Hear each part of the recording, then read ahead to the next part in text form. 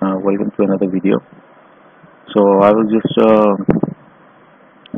googling around because I'm making my own PLC controller using ESP32, and I need some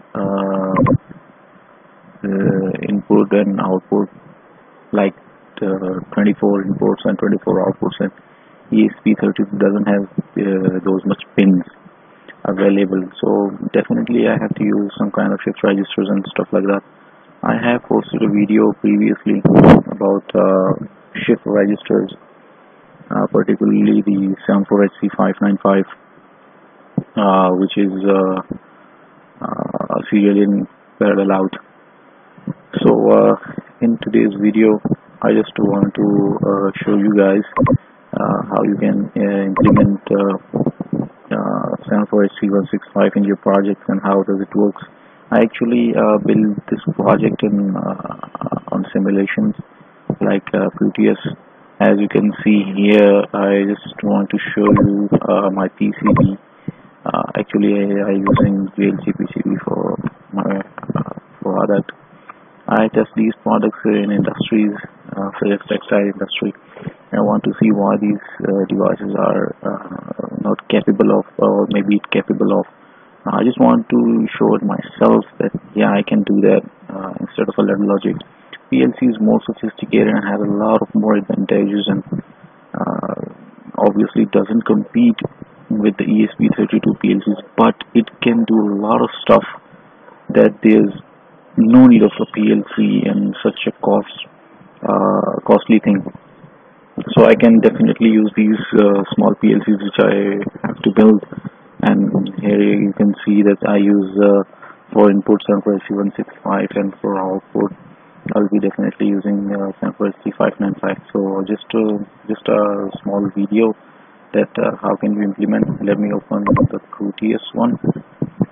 Here you can see I have Arduino Uno, and for this example I'm just using let me move the window here for you. These are 74HC165 ICs, and these are the pin configurations, like shift load. The shift load pin is connected to the Arduino 7 pin, and like enabling pin and clock pin, and definitely the shift out pin or the first IC will be connected to the serial in, or the second IC, like here shown in the 9th pin. On the previous IC, the 9th pin will come to the pin number 10 of the second IC, and then the pin number 10 serial out will be come to the Arduino.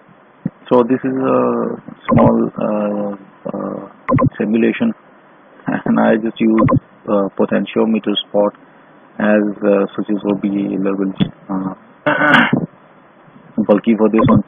So it's just a demonstration, not a full tutorial. So let me open the code. Code is not actually that much harder. Let me explain. These are the pins which are defined for the 74HC ICs to work as load pin number 7, clock enable pin 4, data in, clock in. And I just use, for example, a count using a while, and these are the 2 bytes which each IC will store its data in. And in the void setup I just make these pins as output and input. And if we come to the function void getting data, so here I can just first load the load pin for roughly 5 milliseconds, so it just loads its data. And then I use shift in function and least significantly first, which will store data in incoming, and the second IC will be stored data in incoming 1, and this will be stored in getting data void. And in the loop section where I just called my function getting data, and just first of all the LEDs which are connected in the previous window in the Proteus, I just want to make it low, and then in if statement, if incoming is equal to this binary data, I mean, the least significant bit is will be 0 and the rest of them will be high, and the incoming one would be all 1. So what will happen? It will turn on these two LEDs, and if two pins are be low and single will be low from the another IC, then this will be happen. And if 3 pins of the first IC and 2 pins of the second IC will be low, this will be happen. And in this if else statement, there is another if statement and having a while statement. If this pins configuration of the incoming first IC is happened, then a while statement will be executed, and it will turn on an LED and turn off the LED 6 times for about 100 millisecond delay, and it will shut down it and the counter will be resetting, and everything will be print as usual in the serial print. So let me compile this code for you guys and let's see what happens.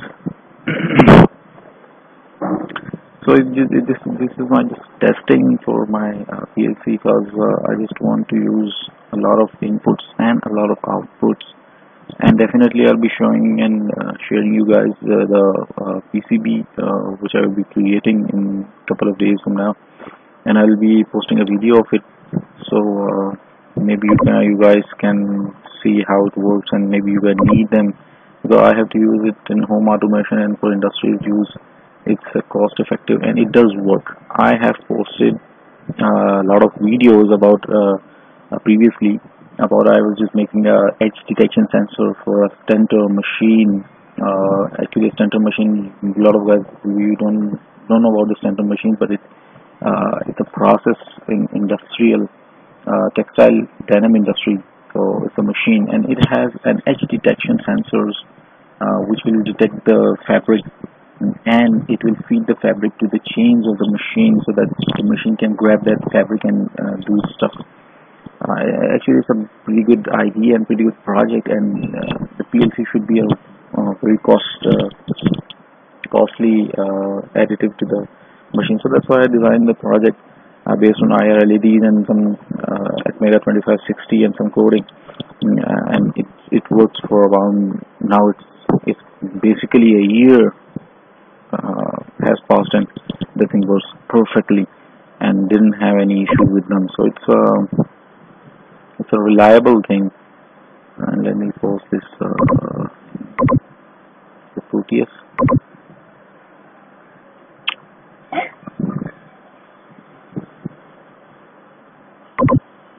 And let me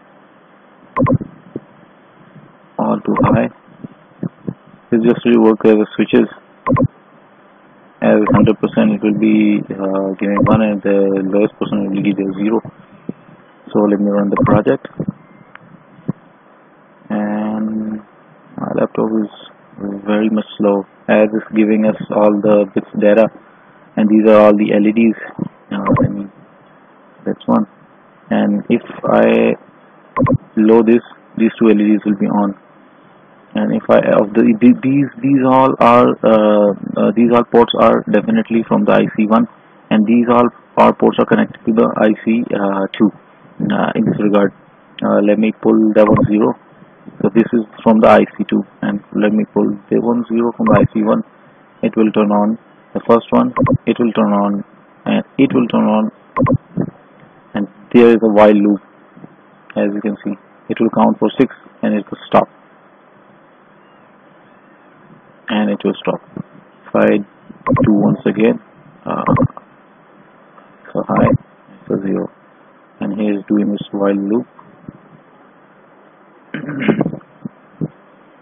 So this thing definitely works, and I'll be implementing this on my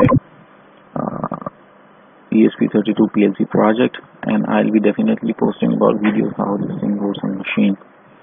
So thank you guys, and please subscribe to my channel for a little bit more videos and like these stuff. If you like these stuff, please kindly subscribe and put the notification bell on, and share my videos, please. Help me throughout this building this channel. Thank you guys so much. I'll see you next time.